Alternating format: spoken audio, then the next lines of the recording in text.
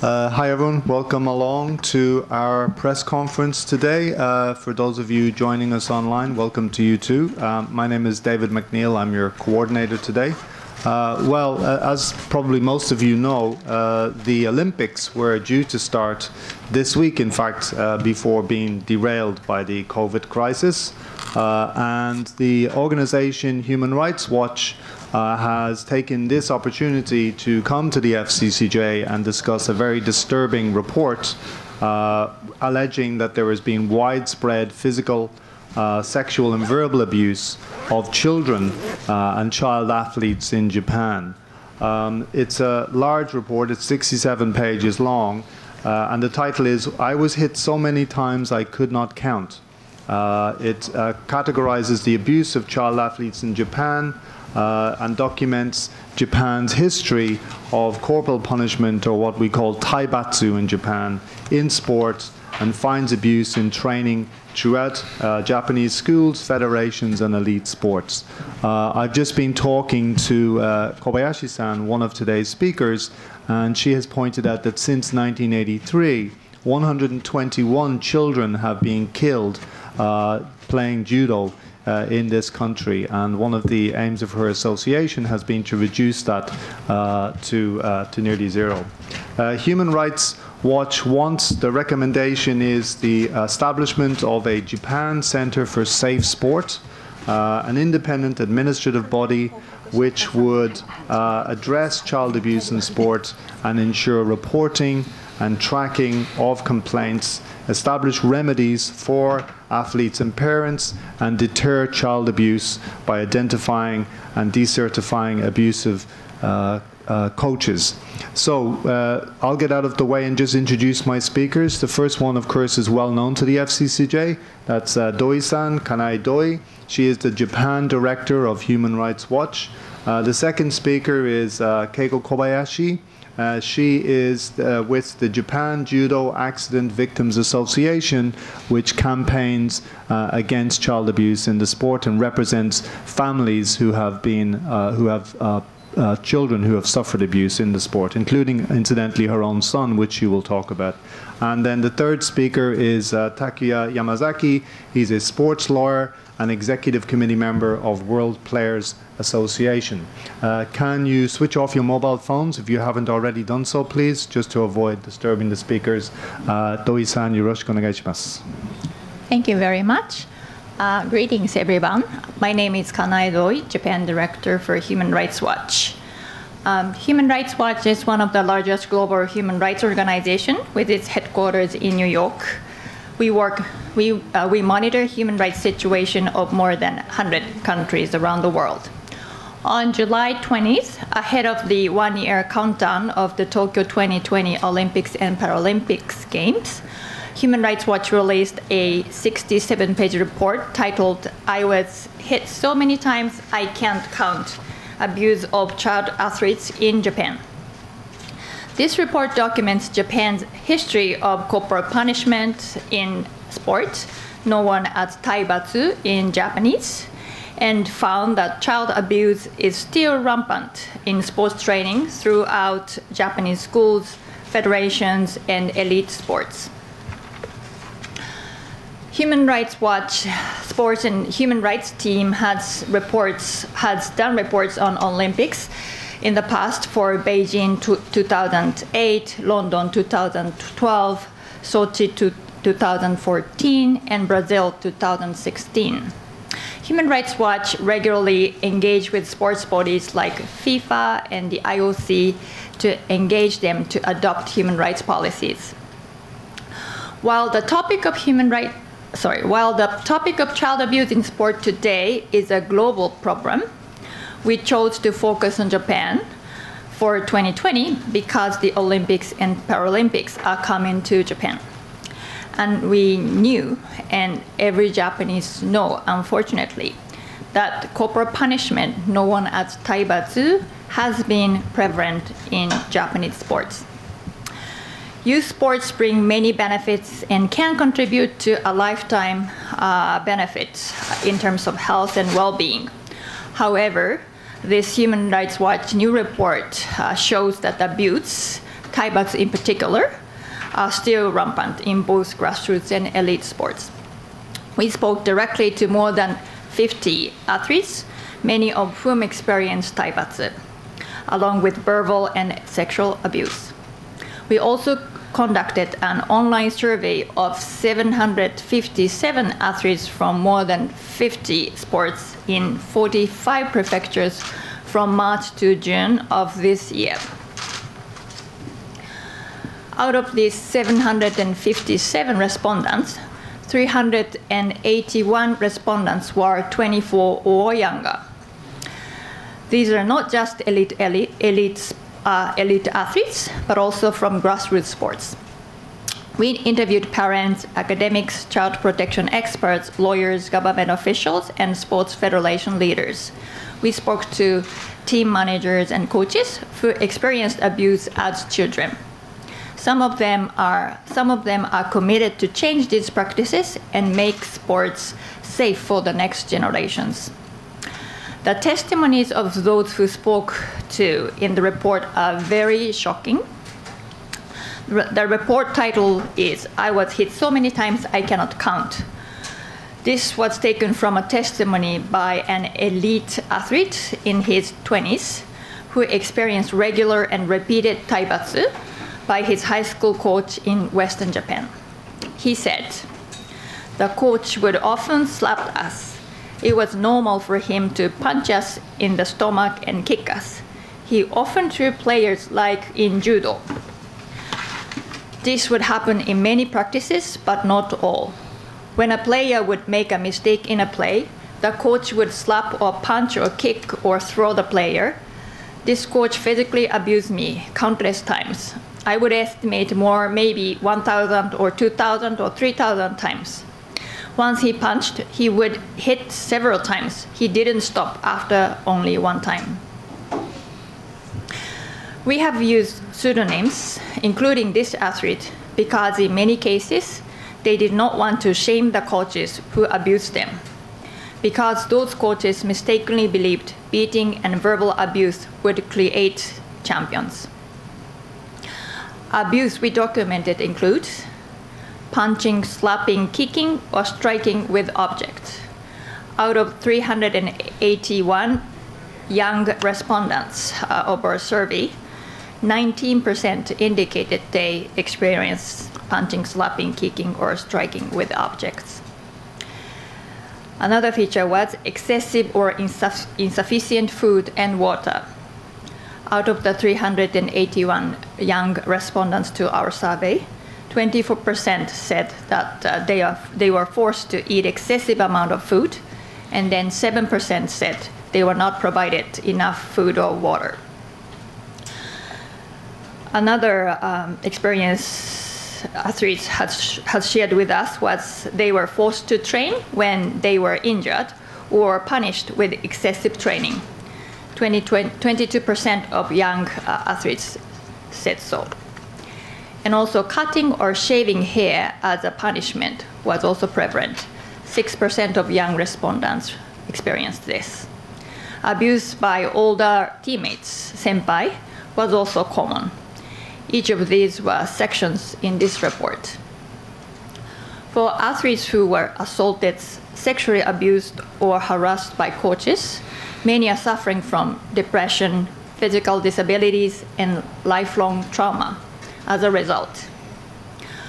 Our findings about the system that allows these abuses are: one is that Japan's reform announced in 2013 was far short of international and Olympic standards. And even so, they have not been implemented. Another is that there is no comprehensive tracking of child athlete abuse in Japan. No one is even bothering to count the number of abuse complaints or cases. There is a poor articulation of legal rights of athletes and the legal responsibilities of sports organizations. Athletes do not understand their rights and so are fearful to report abuse. What reporting system there are, they are largely inaccessible to young athletes. there is a lack of victim support infrastructure and a culture of impunity for abusive coaches. Of child athlete interviewees who experienced abuse, all but one reported that there were no consequences for the coach. In sum, our findings indicate that if you are a child or athlete being abused by a coach in Japan, you would struggle to report the abuse to sports federations or the government and get assistance. And if you did, it would probably end your career in sport.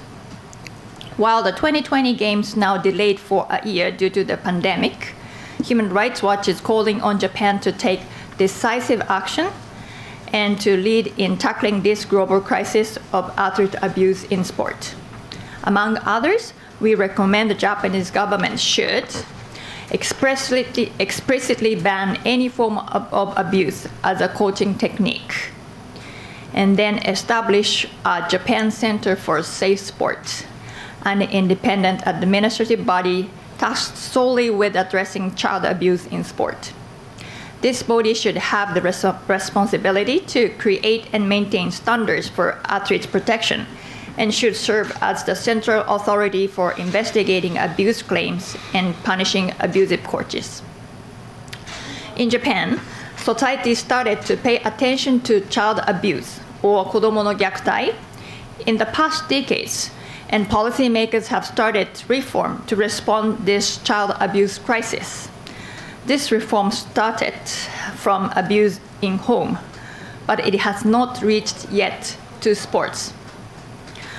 Well, we have not been eradicated abuse, but made significant policy and social norm changes in the past decades in the areas such as child abuse in home, taibats and ijime bullying at school, and harassment at work. When I was a child, taibats, corporal punishment at school and at home were normal and everywhere. When I was a young worker 20 years ago, verbal abuse, pressure to work for almost 24 hours, now known as power harassment, was just a norm. But policy reform changed the decades-long norms and values in these areas. So I would like to conclude by saying that with the energy and the international attention Tokyo 2020 Olympics and Paralympics bring to Japan, we can kick abuse out of sport. After one year, when Tokyo 2020 starts, I wish Japan will be proud of its reform to protect its own children from abuse in sport and embrace this reform as an important and lasting legacy of Tokyo 2020. Thank you very much. Thank you, Doi-san. Kobayashi-san, はい、お願いします。はい。全国柔道事故被害者の会の小林と申します。Hello, my name is Kobayashi of the Japan Judo Accident Victims Association.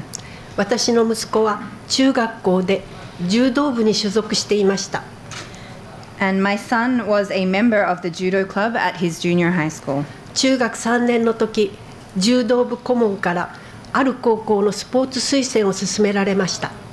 しかし、息子はその勧めを断り、別の高校に進学を決めました。すると、顧問は柔道場で柔道技を使って息子を痛めつけました。When my son was in the third year of junior high school, the coach of the judo club advised that he could recommend my son for a high school based on his high judo abilities. However, my son said no to this recommendation and decided instead to go to a different high school. But then the coach used judo techniques on him at the dojo or the judo hall and hurt my son. 息子は期間を締める締め技で2回も締め落とされ、フラフラな状態のままさらに投げられ、脳に大出血を起こしました。So using a choke hold, which is a judo technique, the coach strangled my son twice, strangled his windpipe twice, which made him very dizzy. He then threw him to the floor in that state, causing him to suffer massive bleeding in the brain. 手術で奇跡的に助かりましたが、息子の脳には重い障害が残りました。So miraculously, the life of my son was saved through surgery. However, his brain is still severely damaged. 警察は顧問を傷害罪で書類送検しました。 So at the time, the police did file papers to charge the coach of inflicting bodily injury. しかし検察は不起訴にしました。 However, the prosecutor dropped these charges and they did not indict. 柔道場で柔道着を着て柔道技を使えばどこまでが柔道でどこからが犯罪か区別できないという理由です。 And the reason for this is that they said, well, if it happens in the dojo, wearing judo clothes and using judo techniques, then we cannot distinguish between what is judo and what is a crime. 教育委員会も全国柔道連盟も息子の受けた虐待を運の悪い事故として片付け、加害教諭を一切処罰していません。彼は今も中学教師として働き、柔道指導を続けています。 So both the Board of Education and the All Japan Judo Federation dismissed the abuse which I suffered as just having been an accident of bad luck. The perpetrator was not punished at all, and in fact he still works as a junior high school teacher and still continues to coach judo. 日本では記録が残っている1983年からこれまでに柔道で死亡した中高生は121人に上ります。しかもこれには一般道場の死亡は含まれていません。 In Japan, the records of the number of junior and senior high school students who have died in judo have been made since 1983. And these records now show that 121 such students have lost their lives. However, this number does not even include those deaths which occurred outside of schools, such as those which occur at regular dojos. ましてや柔道で障害者になった子どもたちの総数は全く調査されていません。日本では長年運の悪い事故として片付けてきたからです。 And on top of this, there has been absolutely no research done in Japan on the total number of children who have incurred disabilities as a result of or through judo. And this is because Japan has long dismissed such cases as, in my case, as just being an accident of bad luck. 私は海外での柔道事故を知りたくて、フランス、イギリス、オーストラリア、アメリカなどの柔道連盟や関係者に問い合わせました。 I wanted to know about the cases of judo accidents in other countries. So I myself contacted the judo federations and officials in other countries, including France, the UK, Australia, and the United States. するとどの国でも少なくともこの20年間亡くなった子どもは一人もいませんでした。 And through this, I found out that no child had died in any of these countries in judo for at least the last 20 years.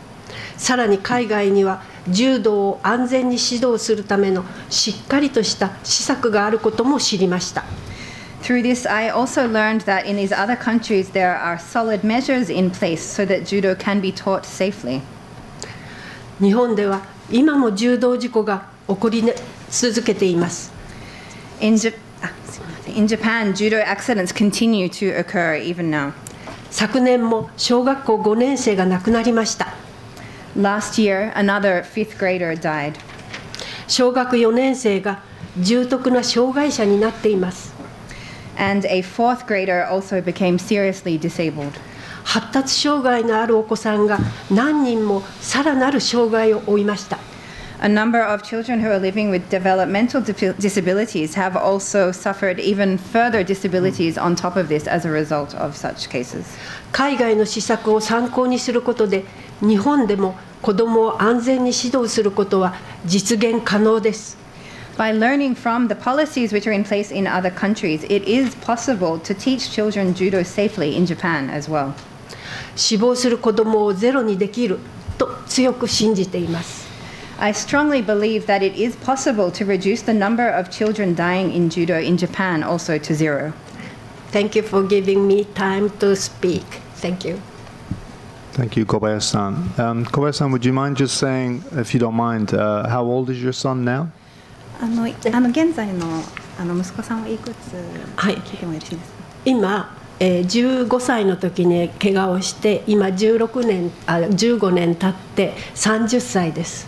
でも一生障害というのは一生抱えていかなければいけません。非常に重い障害です。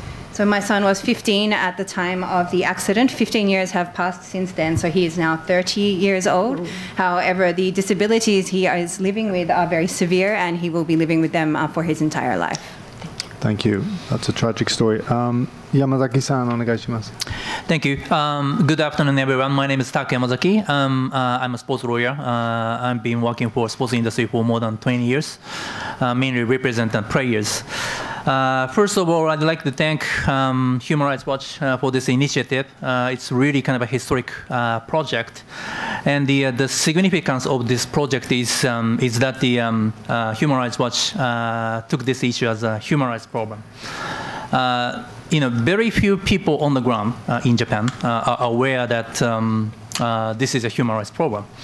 And as you rightly pointed out, Kanae-san, it's been socially accepted. And many parents are even kind of thankful for this kind of corporal punishments. I think the real problem here is that we have accepted this practice, and this is due to our culture or social norm, or I would say hierarchical culture in Japan. And actually, I have met many kind of coaches during my career or sports lawyer's career. But they don't really have kind of a malicious intent. They just want to, they are just keen on developing good children or good players, and that makes it really kind of complicated. So, but I think that this report is not aiming to criticize any particular person. This is to encourage all of the people to make a change, make a real change, which we have failed so far. To take advantage of this opportunity 1 year ahead, 1 year before the Olympics. So the problem is what we should do moving forward. I think we need to do two things. So one is as was suggested in this report by Human Rights Watch.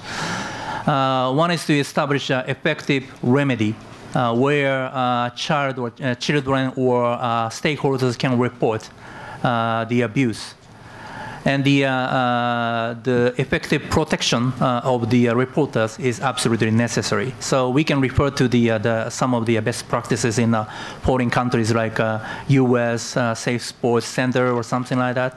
So Human Rights Watch, rightly pointed out that we need to have established some kind of a Japan Center for Safe Sports, which I strongly agree. But the other important thing we need to do is to have a dialogue on the ground to make a real change. So due to the hierarchical relationship, it's been absolutely difficult for people, especially for children or for even parents or management people of the federation, to say that it has to change to the established coaches. There are many established coaches, and they are well respected, and therefore it's really difficult to say something against the coaches. And actually, they are, in a sense, really good in bringing up children. However, the methodology is wrong, right? So the way they are doing is not accepted anymore. So we need to have that kind of a notion, and we need to have a courage to say that we need to make a change, a real change. And in order to do this, we need to create the atmosphere where we can have a kind of a positive dialogue to talk about this issue. This is, actually difficult under the Japanese culture, but I believe we can change. It might take time, but now it's a really good chance to do it. So I would like to encourage all of the people, including myself, to have a courage to listen to others with mutual respect, and we need to understand that this type of practice has to be abolished, and this is absolutely harmful for children. Although many of the established coaches are just keen on bringing up good children, but the way they are doing is absolutely harmful. So this is something which we need to be aware of. So that's a really important thing. So, and also I would like to point out, highlight another interesting movement in the global sports, named the Business and Human Rights in Sports. So Human Rights Watch has been really active on this field.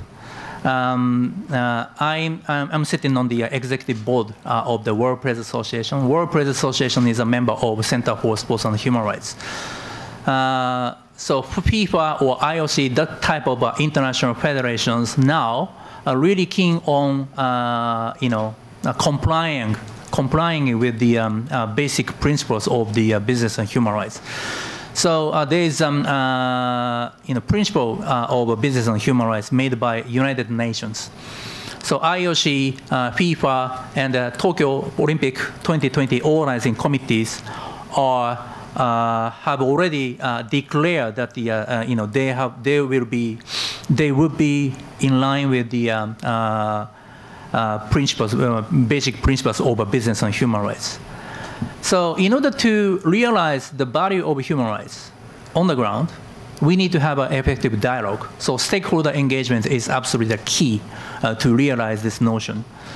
So however, as I said, under this culture, under this Japanese culture, what is missing is a dialogue. So under this hierarchical relationship, senior people can control everything.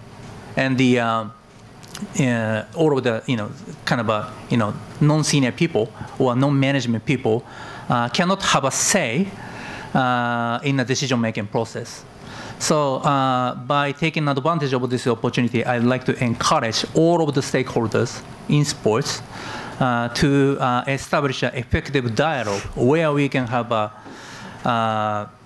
where we can talk about what is good for children. So that is absolutely necessary. And if we have an effective dialogue on the ground, I believe we can make a change. Thank you. Thanks very much, Yamazaki-san. There was a case, wasn't there, just I'll back to the first question, two years ago when an American football player, if you recall, carried out an illegal tackle on another player. Mm-hmm. And a lot of the foreign reporters in Japan were quite surprised by the amount of attention that story got, because it didn't seem like a huge story. And I remember writing about it and saying, well, this shows that this issue has touched a nerve in Japanese society because of the problem of bullying in sport. And a lot of us sort of seem to think that was a watershed moment 2 years ago. Do you think it was, that American football incident? It was absolutely a good opportunity to remedy the problem. However, that problem was used for a political purpose, so which is really shame to me. So there have been many scandals actually. So many of the corporal punishments have been highlighted over the last 10 years, I think, especially in 2013, when young basketball players committed suicide. However, due to the hierarchical relationship or hierarchical structure, no one can really say to the established coaches that we need to make a change. So what happened after that was that they actually said, we're going to take zero tolerance approach for any type of physical abuse or corporal punishment. However, they didn't set up an effective remedy to help to protect children. So they just say, or they just pretend to remedy the problem. But however, they actually didn't think that it's not really bad thing. So it's sometimes needed. So that's a kind of a real notion on the ground. So that's the kind of a root of the problem. And did I understand you correctly? You said taibatsu is not banned. There's no law banning taibatsu. Is that right? It's illegal. It's illegal. It's a violence. Yeah. In fact, I mean, very recently there was a legal reform to explicitly ban taibatsu in some areas, but it doesn't explicitly refers to sports. But interpretation of the law is that it's prohibited everywhere. Okay. Yeah. So the problem is the interpretation of the laws. So it's been intentionally, kind of blurred or vague by the management people. So because many people want to protect the established coaches, or they don't have a courage to say something against the established coaches. So that is why they, their interpretation has been really vague. Right. Yeah. So that's why one of the main recommendations of Human Rights Watch is that the Japanese government needs to make explicit in their laws that their taibatsu is prohibited in sports too. Okay. Right, thank you very much. Well, we have 25 minutes for questions, so let me open it up to the floor. Anybody would like to ask a question, please give your name and your organization and ask away. Andy Sharp, onegaishimasu.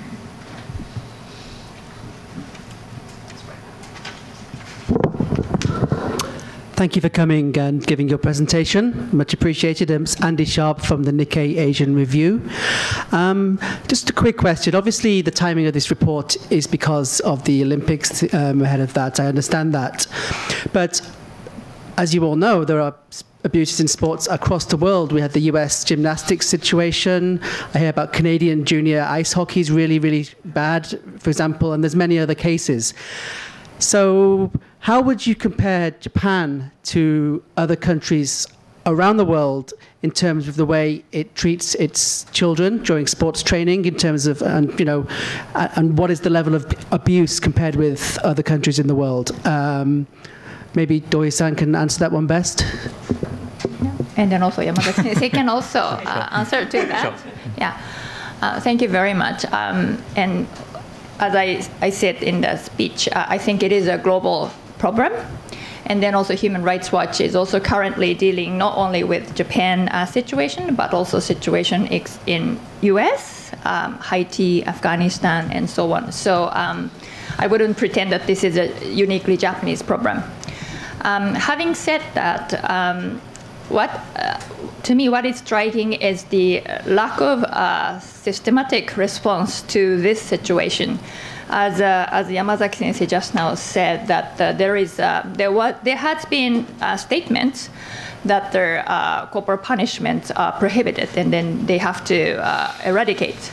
However, for such a long time, there is really no systematic response to for the laws or for the organizations for remedies and so on. And then also there is absolutely a shocking lack of efforts to track cases. So it is Human Rights Watch tried hard to compare the tendency, whether the abuse is in decline or it is in increase in the past 10 years, for example. But we were not able to do so because there is no comprehensive or comparable data. And then we found so many abuses still happening in recent years, we couldn't conclude that it is in decline.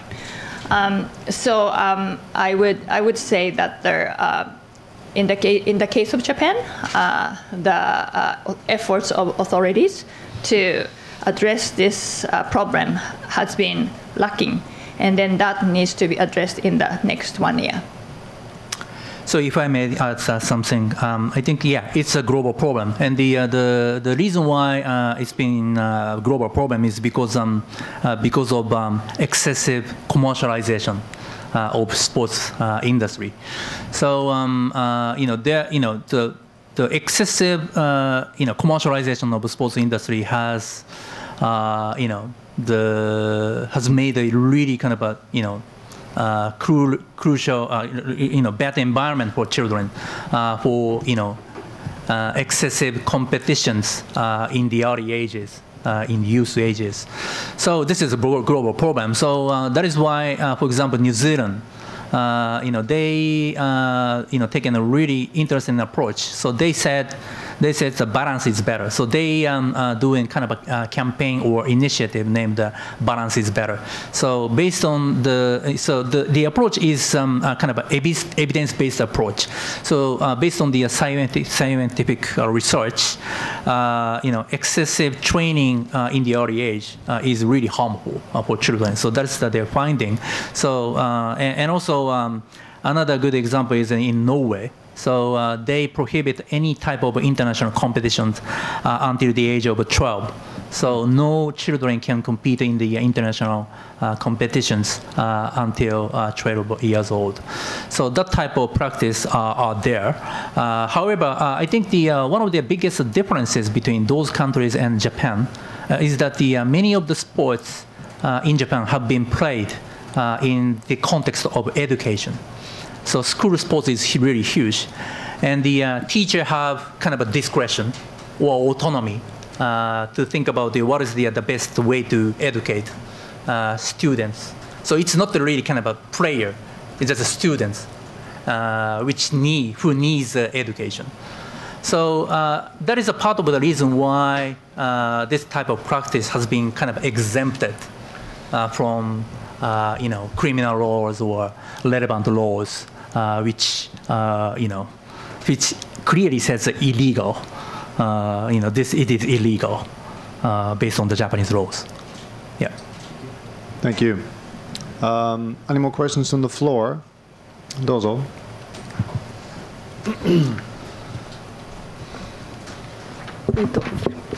フランスの、リベラション新聞と、ラジオフランスラジオ局の、特派員西村と申します。一点の質問あります。例えば虐待を受けている子どもまたは虐待を見た大人は児童相談所に相談できる仕組みがあるんですけれども、スポーツの場合は何か同じような場所はありますか？ I'm from France Radio. My name is Nishimura. I have one question. In the case of children who are suffering from abuse in other contexts or other adults who witness abuse of children and so on, there are the official windows to which they can go as a consultation place for these kinds of abuse. However, I would like to ask if there is a specific also mechanism in place within sports.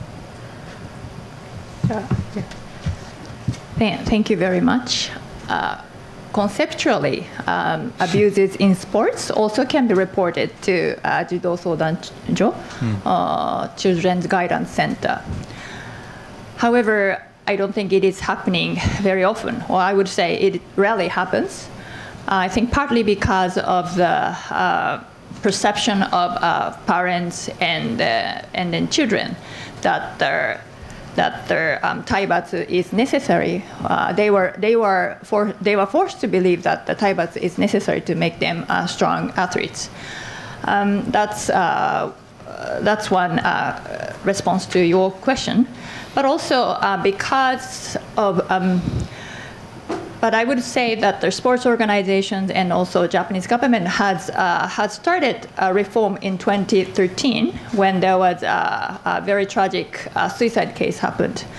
And then after in this reform, there has been set up some hotlines, particularly for national sports federations.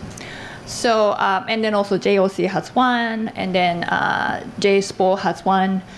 So again, theoretically, or also in some cases in practice, children who suffer abuse can report to those hotlines.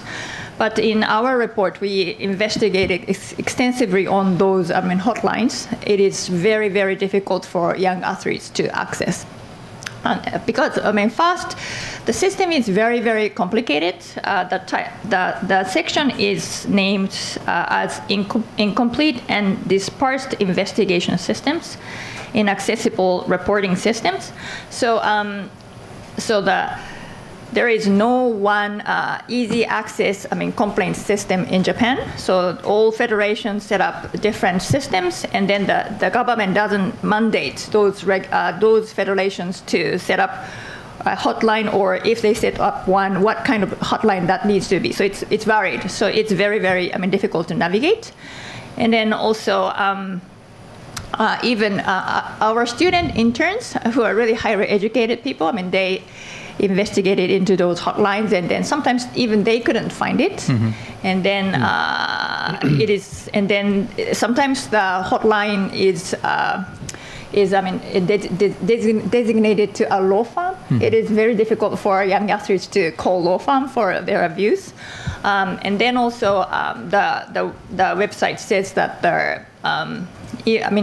and then also it is very difficult for athletes to report their own abuse to their own sports federations, because they fear retaliation. And then so JOC or JSPO, they are not the national federation themselves. It is good that those kind of other organizations have hotlines, but their website says, like, for example, JOC, they only accept elite athletes. And then for JSPO, the website, they says that they may share their complaints with their own federations. So it's very, very very difficult for athletes reports abuse those national federations as well. And then it is not no one. We have interviewed more than 50 athletes, and then only one person knew about this system. So overall, really the complaint mechanism of Japanese sports is not at all functioning. Yeah, so that is why Human Rights Watch is calling on truly independent remedy system. Yeah. That's why we are calling on the Japanese government to set up Japan Safe Sports. Japan Center for Safe Sports, because there should be one channel for complaint, and then they should be accessible. I guess if my son came home and said he had been hazed or hurt playing sports in school, I would just go down to the local police station and report the coach. Is that an option? Under the current law, the coach could be prosecuted, right? Yeah, but as she rightly pointed out, the problem is, to what extent it can be exempted due to the sporting context, right? So that's the difficulty. Right. Yeah. We have a question from an online caller here. So this is from, his name is Aaron Miller, and he is with the University of California, Berkeley, and he has written a book called Discourses of Discipline, an Anthropology of Corporal Punishment. He says, there's a critical question: why didn't your report consult more anthropological studies on this topic, which considered the nuance that is involved in this issue? He says there are countless Japanese language studies that take a more nuanced look at this subject. Your report doesn't give them the attention they deserve. Do you want to answer that question? So he's basically saying your report lacks nuance, I think, as far as I can tell from his question, because it doesn't consult Japanese language sources enough. Yeah, I think this is kind of related to what I said earlier. So I think the context is really important, or nuance is really important, because under our culture, the context is always important. So we need to read the atmosphere all the time, and so that is why it's really hard for stakeholders to have a courage to report what's actually happening. Right. So, but as I said, the few coaches, of course, her example is absolutely unacceptable. It's absolutely, just a violence. However, many of the coaches, don't really have a, malicious intent. So they just, passionate in growing up good child or good players. So we need to understand the complexity of the problem. So they strongly believe that they are facing the problem. They are, looking at the children really closely, and then they think it is absolutely necessary at the moment. However, we can hardly say to those kind of believers that now it's not allowed, or we need to make a change. It can be done in a different way. So that's something which we needed to tell them. However, of course, we need to make a research, make maybe psychological research or more kind of a high context type of research. But I think the best solution to tackle this problem is to have a dialogue. On one hand, we need to respect them. Of course, what they are doing is wrong. However, they don't really have a malicious intent. So we need to pay a kind of a certain respect to them. However, at the same time, we need to, on the other hand, we need to deliver the right message to for example, established cultures. So that type of social, cultural context is something which we need to be aware of. I'm not sure I'm answering the question correctly, but yeah. Thank you. Yeah. Doi-san? Yeah. I don't know. Nuances are important, but while we are talking about human rights of children, so we are really talking about the minimum standards, the legal standards, which the government and the adults needs to follow. So here, I'm not telling that the coaches have malicious intent, or I talked about the child abuse at home or at school, like taibats at school, or harassment at work. These were very big problems. Still, a big problem in Japan, but the policy reform has changed the practices significantly.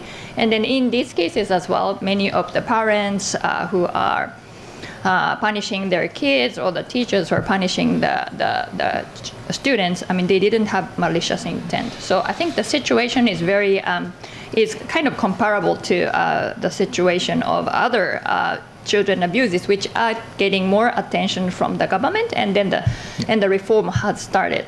So from human rights activist view, the sports in sports also this reform should be introduced, and if the policymaker sends the right messages and then makes a right reforms, also in sports the norms and values would change. Thank you very much. Any more questions from the floor? Dozo.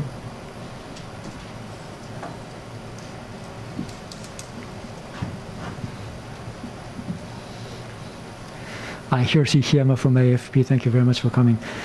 2 questions. Was there anything that surprised you while you were researching this project? You said that it is widely known problem, and that it was socially accepted, etc. And you talked about the lack of systematic response. Is it a uniquely Japanese phenomenon, do you think, or do you think that it is also a global problem? And also, Doi-san also mentioned earlier that social awareness about child abuse or domestic abuse or corporal punishment in classrooms have changed, have improved in the past 10 years, 20 years. I wonder if the same could be done here. And what led to this improved awareness of this child abuse or the corporal punishment, or resistance to corporal punishment in classroom? And sorry, the third question, if Kobayashi-san's case happened today, for example, could it have a different outcome? Do you think that things have changed over the past 15 years? Thank you. Thank you. Well, there's 3 questions. That's going to keep you busy. Maybe I will start. Yeah, what I was surprised doing this research was that the abuse is still very rampant. I was thinking that there may be much less abuses these days, although I am already, I'm not a kid at all. So when I was a kid, it was rampant, but maybe not these days. But our research showed that there are even very young athletes very young athletes still experience abuses. And then the second thing I was surprised was the seriousness of the abuse. Their teeth broken, blood in their mouth. These are abuses these days. We rarely hear at home, abuse at home, for example, or abuse in classrooms. If that happens, it's a scandal. But in sports, it's still happening regularly. So those, how widespread it is still, today, and also the seriousness was something I was struck as a activist who has watched child abuse very closely in the past years. And then, so about the systematic response, also in this report, we talked about the international movement for safe sport, and then responding to their own, domestic crisis. U.S. has, as Yamazaki Sensei said, we talk in our report about the U.S. Center for Safe Sport, or UK has a similar system. Canada has one. And then also IOC has started their own reform to encourage their partners, domestic partners, to start reforms. So so there are serious reforms in other parts of the world to tackle this problem, but Japan has been par to those counterparts. So Japan needs to start now in order to be one of the countries who can be proud that they have responded to this crisis before the Olympic Games. And then about Kobayashi-san's case, it's very difficult to, of course, tell what would happen if the situation is different. But if there is if there were serious reforms in Japan, and then the coaches were informed that their taibatsu type techniques are illegal, and then if they are instructed by law, and then the responses to other coaches has been serious, he would have informed that this would end his career as coach. And then therefore he wouldn't. It is a good opportunity that he wouldn't have resorted to that technique. I think a lot of people will be astonished that the coach who hurt Kobayashi-san's son is still not only working but coaching children. That's right. Kind of amazing, no? Right. Yes, that's also one of the issues we have closely investigated on, and then. In this report, we have one chapter saying impunity for abusive coaches. So because Japan doesn't have uniformed standards for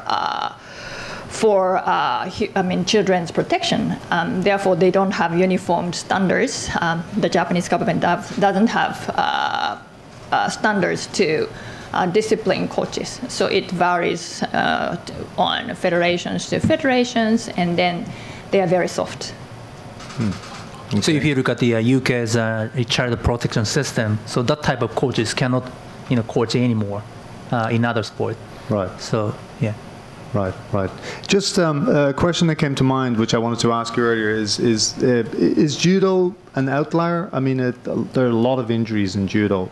And sumo obviously is another sport, isn't it? Which has a lot of violence. And whenever we do stories on sumo, we hear the same kind of responses from coaches and commentators, sometimes even from foreign commentators. They'll say tough love is part of the sports, right? Would that be correct to say? I mean, those are the worst, are they? Judo, sumo would be the worst examples, but there are others. I can say that. Yeah, sumo is more kind of a complex one. It's of course it's a sport, but it's not just a sport. So it's a really kind of a culture. There are a lot of cultural elements associated with it. However, so as you may have seen, there have been a lot of corporal punishments in the context of sumo. So I can say it's one of the worst, sport. Final question. So presumably if the Olympics are cancelled, which some people think may happen, does that affect at all your strategy going into the next year? I hate to ask, but I do have to. Yeah. Would anybody like to answer that question? Oh yeah. Well.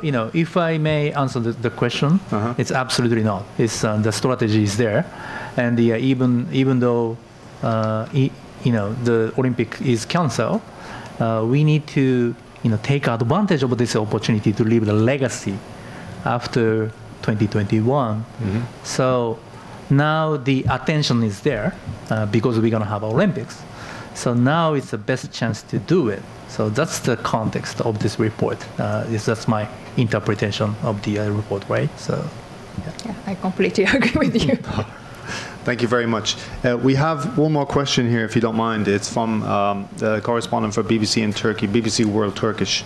Can you elaborate on the sexual abuse of especially young female athletes, where the intention is definitely not educational? So this is a good point, isn't it? Some of the other coaches can get away with saying, well, this is tough love or this is part of the sport, but sexual abuse obviously cannot be explained away that way. And just as context, we did have that major scandal in America with Larry Nassar, who was systematically abusing gymnasts, wasn't he, for many years and wasn't caught. So it's not an exclusively Japanese problem, of course. Would you like to just comment on that last question? Yeah, sure. Well, of course, there have been a lot of problems about the sexual harassment. But it is even more difficult for female athletes to say something about it. They feel it's kind of shameful to say such kind of thing. So we really need to encourage them to speak out. I think this is a really good timing to encourage them. Right. And by having a really good remedial system, so the remedy is important. Right. So they have to be protected. They, of course, up until now, in order to do this, they needed to sacrifice their career, right? So, but we need to, establish a better protection system for them. Yeah. I would add that out of the 381 survey respondents, 24 years and younger, we had 5 reports of sexual abuse. So female athletes. Yes. Okay. And then, compared to physical violence, the number is very little, and therefore our reports focused more on physical abuses. However, we believe that as Yamazaki sensei said, that the sexual abuse is the most difficult abuse to report to. So we don't believe that, we do not know whether this number represents the reality on the ground. So we particularly believe that it is important to set up an independent administrative body to report abuses if there is one independent and then effective body to report to, it will be much easier for sexual abuse survivors to report to. And then I believe that, like the case in the United States, I understand that the U.S. Center for Safe Sports is flooded with complaints, particularly on sexual abuses. I believe that there also in Japan, it will be more cases reported. Currently, the situation is very difficult for sexual abuse survivors to report. Yeah, Right. just one thing. There is a problem, what we call a grooming problem. So they don't really want to. Female young athletes don't want to believe that it's a sexual harassment. Because they have a really close relationship with the coaches, and due to its intimacy, they don't want to believe they are sexually harassed by coaches. So it makes it really difficult. Right. Yeah. So there was another part to that question. It was by Ilgin Yorulmaz, by the way. That's the name of the reporter. She also wonders if any of these coaches have ever been brought to justice. Has anybody been prosecuted in Japan? Sexual abuse case. Any kind of abuse? Prosecuted? Abuse, Yeah. There are some cases where the abusive coaches were brought to justice and then punished. Criminally punished. However, for example, the very famous case, 2013 basketball player suicide case, that's the case which brought the Japanese government and then the sports organization to start reform, which we concluded that it was not successful. However, but that coach, I believe, got like 1 year and a half or something. Sentenced with suspension of the sentence. So he didn't end up going to jail. Right. So it is like Kobayashi-san's case. The prosecutor dropped the cases, and then if only very few cases can end up in the courts. But even in such a few cases, the punishment is very low, because I think that the judges are hesitant to really accuse the coach because they also believe that the coaches do not have malicious intent. Right. Right. Well, thank you so much. Is it a very quick question? Yeah? It has to be really quick because we're out of time. Thanks. 確認ですけれども、小林様の件ですが、民事裁判を起こしたんでしょうか。はい、起こしました。賠償金の、はありました。はい、ありました。はい、わかりました。ありがとう。So that was just a clarification question to confirm that Ms. Kobayashi did indeed have a civil suit and there was compensation issued within that case. Well,すいません、どうぞ。いいですか、一言。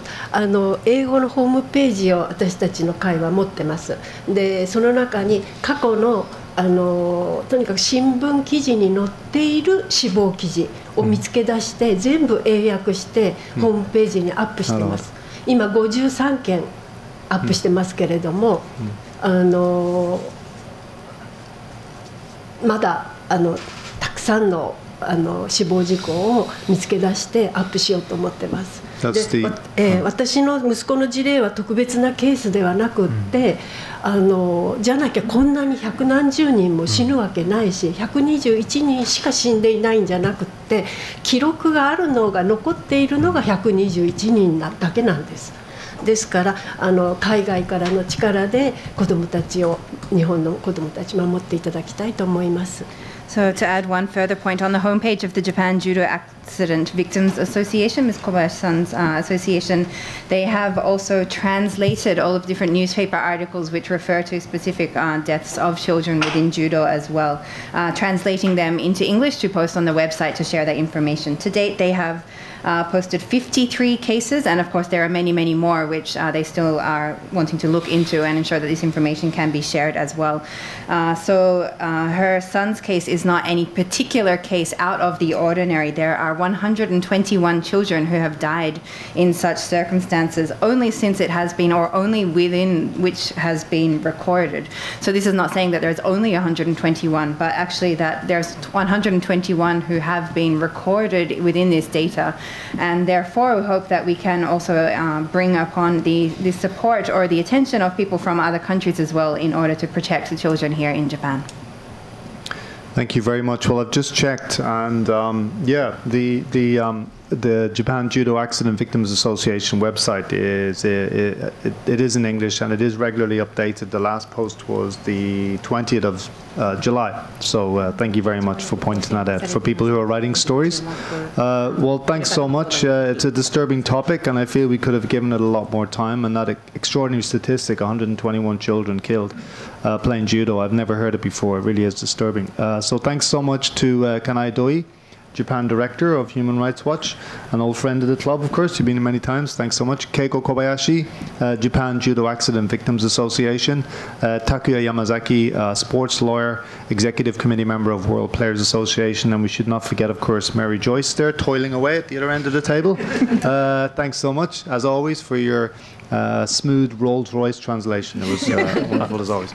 And as is our tradition, we award you honorary membership of the club, and we hope you'll come back maybe next year and update us on the situation. Thanks, Tak. Thank you very much. Thank you. Thank you.